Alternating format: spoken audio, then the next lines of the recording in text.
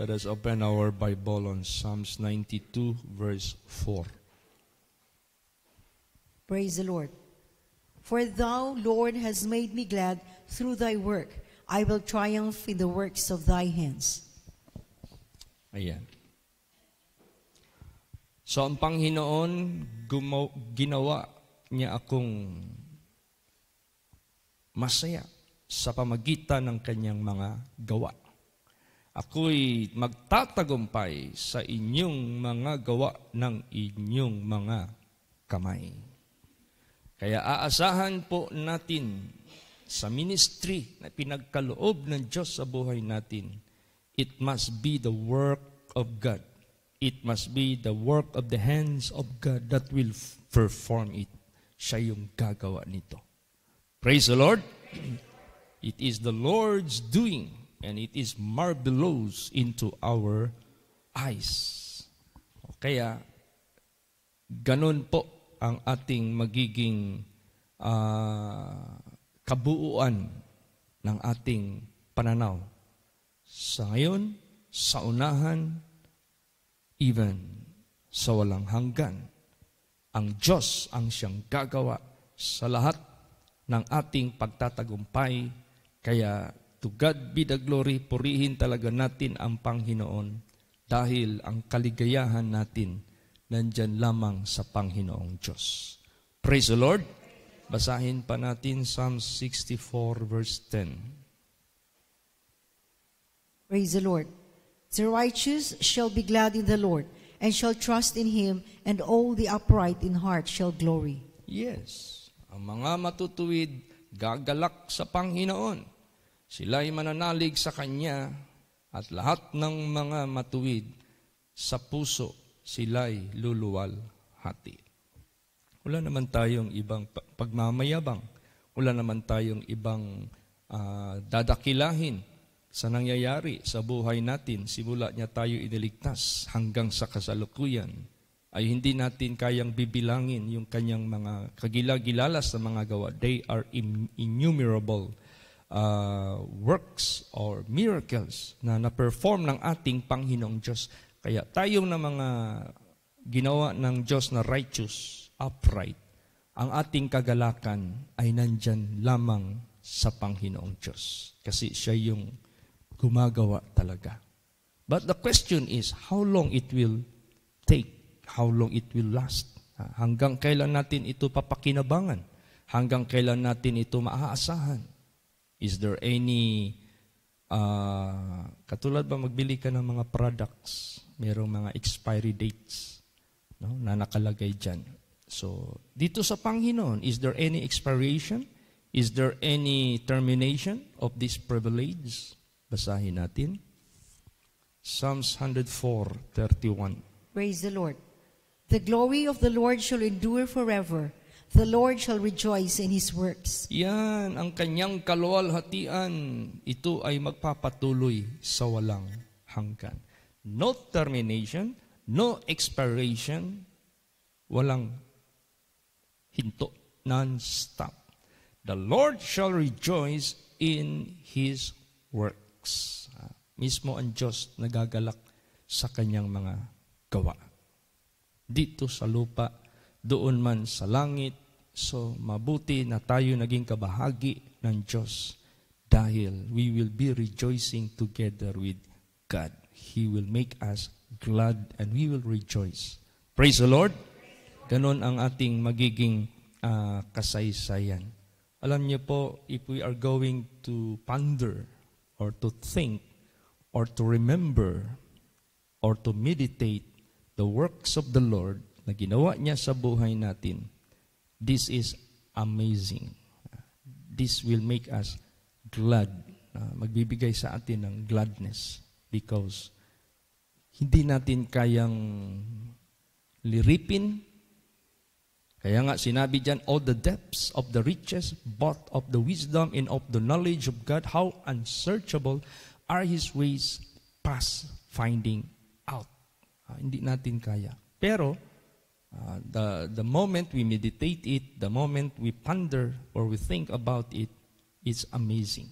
Praise the Lord. How it was. Paano nangyari? And how it will be, paano gagawin pa ng ating Panginoong Diyos. So, itong lahat, God will do it in His pleasure. Gagawin ito ng Diyos sa Kanyang kaligayahan. Kaya, it's sweet to meditate the works of the Lord in our lives. Basahin po natin. Psalms 104:34. Praise the Lord. My meditation of Him shall be sweet. I will be glad in the Lord. Yes. See? Matamis ang ating pagmuni-muni sa Panginoon at siya magpagalak o ako ay gagalak dyan sa Panginoon. Kaya, to God be the glory. He is mighty, almighty, He is alive, He is powerful, He is strong, He is, ano pang i-describe natin sa Kanya? So we will rejoice in the Lord. Praise the Lord. Maggagalak tayo sa Panginoon. Kaya ganito po kabuti na nandito tayo sa Panginoong Diyos. It is the Lord's doing. Siya talaga ang gagawa. Marami pa siyang gagawin ng mga great and mighty things. Kaya nga yung Jeremiah 33:3, call unto me, and I will answer thee, and show you great and mighty things which you do not know. Hindi nyo pa alam. Meron, katulad sa buhay ni Moses, God knows that they will be crossing the Red Sea. God knows that the enemies will be drawn by that sea. But Moses never know about it. Hindi niya alam. But tingnan mo anong nangyari. When he called upon the Lord, when he cried upon the Lord, God showed mighty things, terrible things which Moses didn't know. Ganon din sa buhay natin. Praise the Lord. At tumawag lang tayo sa Panginoon. Basahin natin anong gagawin niya. Psalms 126 verse 3. Praise the Lord. The Lord has done great things for us, whereof we are glad. Ayan. The Lord hath done great things for us. If we are going to recall which He hath done to us, talagang makikita mo talaga, it's really the work of His hands. Kung hindi, this can never be done, this can never be successful. Hindi ito maging successful. Kaya pasalamat tayo sa ating Panginoong Diyos. So time will come, we will be having our fellowship, our sharing, our testimonies. We will be talking about the works of God sa buhay natin. Siya yung pupurihin natin, siya yung dadakilahin natin, siya yung ating sasambahin, siya yung ating luluwalhatiin. Sa lahat ng ating mga pangungusap, sa lahat ng ating sharing, fellowship, we have to mention Him, we have to speak about Him. Praise the Lord. Basa pa. Psalms 145, 6 hanggang 7. Praise the Lord. And men shall speak of the might of thy terrible acts, and I will declare thy greatness. They shall abundantly utter the memory of thy great goodness, and shall sing of thy righteousness. Yes. Men shall speak of the might of thy terrible acts, His terrible acts. I will declare thy greatness, His greatness. They shall abundantly utter the memory of thy great goodness, His great goodness, and shall sing of thy righteousness. We will sing His righteousness. Ganon po. Kaya, pwede nang sabihin ng Diyos, stand still and see the salvation of the Lord. Praise the Lord. Kasi siya yung gagawa, siya yung kikilos. Of course, with that, we have the part of these works of God because God will use us. Gagamitin tayo ng ating Panginoong Diyos. This is, we could say, we are collaborers together with God. See? Kaya sa sanglibutang ito, human work together with God, with the Creator. isang malaking chance na ipinagkaloob ng Diyos sa atin. And someday, somehow, time will come, He will bring us together into His kingdom. Yun ang reward na ibibigay ng Diyos sa buhay natin. After we have done His will, we shall receive the promise or His promise. And He is faithful that promise. And His promise is eternal life. Praise the Lord. Yun ang gantimpala if we work together with God. So, ang tanong, is there any limitation of the works of God that will be done sa buhay natin? Meron bang limitation ito? Baka maya-maya maging ito, skeletal. Ano ba skeletal? Victory ngayon, next time defeat. Victory naman sunod, next time defeat. Ganun yung skeletal Trabaho ngayon, bukas, walang trabaho. Trabaho na naman next day, the following day, wala naman trabaho. Yan ang skeletal. Sa Diyos, ganito kaya? Parang skeletal. Or can God do it continuously, non-stop? Always, all the way, all the time? Magagawa kaya ng Diyos yan? Let's read. 2 Corinthians 2:14. Praise the Lord. Now thanks be unto God, which always causeth us to triumph in Christ, and maketh manifest the savour of His knowledge by us in every place. Yes, magagawa niya always the victory. Now thanks be unto God, which always causeth us to triumph in Christ, and maketh manifest the savour of His knowledge by us in every place. Always to triumph, regardless where it is, because it is in every place. Lagi niya tayong bibigyan ng katagumpayan, not skeletal. It doesn't matter where it is, saan man ito mangyayari, saan man niya gagawin ito, because He can make it everywhere. Walang pinipiling lugar, walang failure. Always, we will triumph. Ganon siya kamakapangyarihan. Praise the Lord.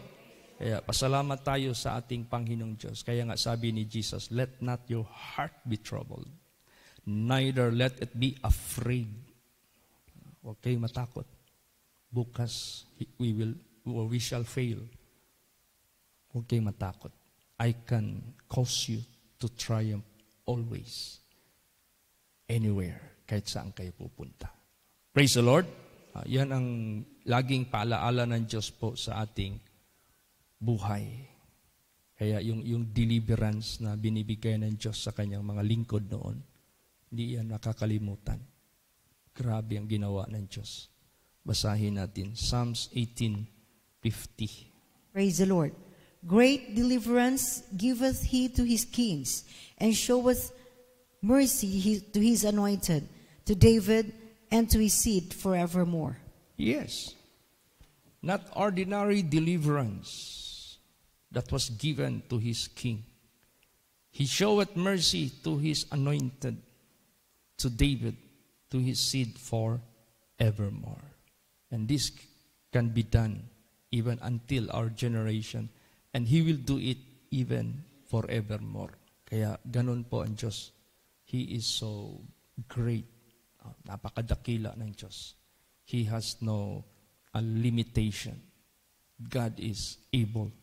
God is omnipotent, omnipresent, knowing all things, and God could be found anywhere, saan man sa universe na ito. Kaya pasalamat tayo sa ating Panginoong Diyos. Ay, masarap yung mag-usap-usap tayo about the works of God. No? Wala nang marites kung tawagin, because we will be talking about His works, about the deliverance, about the provision, about the fulfillment, about the grant, about the victories. Lahat-lahat na. Nakapakarami nating pwedeng pag-usapan. Basahin natin yan. Psalm 66:5 and 6. Praise the Lord. Come and see the works of God. He is terrible in his doing toward the children of men.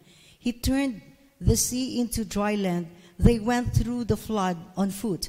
There did we rejoice in him. Yan. Come, pumarito kayo. At tingnan ang mga gawa ng Diyos. Siya'y terrible sa kanyang gawa sa mga anak ng Diyos, sa kanyang mga anak. Ang ginawa niya, yung dagat, ginawa niyang dry land, and they went through the flood on foot. There did we rejoice in him. Oh. See? Kailan nangyari they went through the flood on foot? Yung Jordan River. Kailan nahati yung dagat sa Red Sea? So, terrible things ang pinakita ng Diyos. Great deliverance ang pinakita ng Diyos. So, the same thing also with us. Any challenge that will come upon us, God can do the solution. Praise the Lord. Magawan ito ng Diyos ng solution. Ang instruction ng Diyos sa atin kagabi, come, sabi ng Diyos, unto me, and I will hear your prayer, and I will teach you and tell you all things that you should do. Tingnan mo. Si Noah, how Noah made the ark. Pumunta pa ba si Noah sa University of Mindanao, to take that course, civil engineering? Pumunta pa ba si Noah sa mga seminars or mga orientation sa mga engineering matters? Wala. It was God who instructed Noah what is the width, what is the height, what is the length, how many story, where the door should be put, saan ilagay ang pintuan, ilang palapag, lahat. What kind of wood he should use, what kind of paste, pangdikit niya, pang glue, pang seal, lahat-lahat na. Ang detalye nandyan lahat. God gave the instruction. He gave it to Noah completely. Praise the Lord. Ano pa? Lahat na instruction nandyan na sa kanya. Doon nahayag na ang animals mas matalino pa sa tao. Because when God asked the people to listen, Noah, and be saved, they refused to believe because Noah made the ark on the top of the mountain. They thought Noah was insane. So, anong nangyari? Mas mabuti pa yung mga animals. They went inside. Naligtas pa sila kahit wala silang kaluluwa. The most important creature of God sa sanglibutan ito, which is human being, they despise their Creator. They did not believe the servant of God. And this brought them to mass destruction. Yun ang pinakamasaklap. Kaya, ganun po, huwag nating ibuli ang mga ginagamit ng Diyos. Praise the Lord. Last verse, Luke 1:49. Praise the Lord.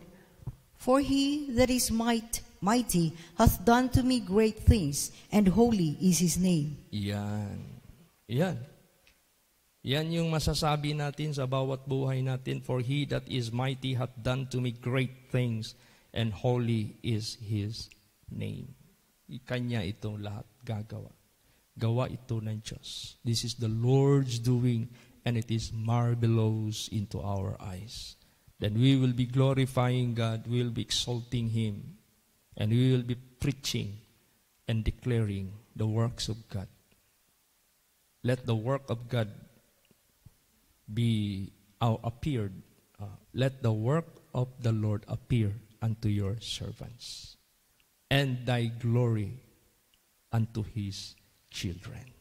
Yan ang ating ministry. Ihayag natin yung gawa ng Diyos sa mga tao at ihahayag ng Diyos ito sa ating buhay. At yung kaluwalhatian ng Diyos, which is everlasting glory, must be upon the people of the world. That is our objective. Why gumagawa tayo sa gawain ng Diyos? Yan yung objective ng Diyos. His objective is our objective. His mission is our mission. His vision is our vision. Lahat sumusunod lang tayo sa Kanya. We are just instruments of God na gagamitin ng Diyos for His glory and for His honor. Kaya itong hinaharap natin na challenge, wag nating kalimutan. It will be the work of God that will do it, that will fulfill it. All we have to do to remain righteous, upright, because this is our privilege before God. And we will be declaring His glory. Di-declare natin yung kaluwalhatian ng Diyos. Praise the Lord! Magsitayo po ang lahat.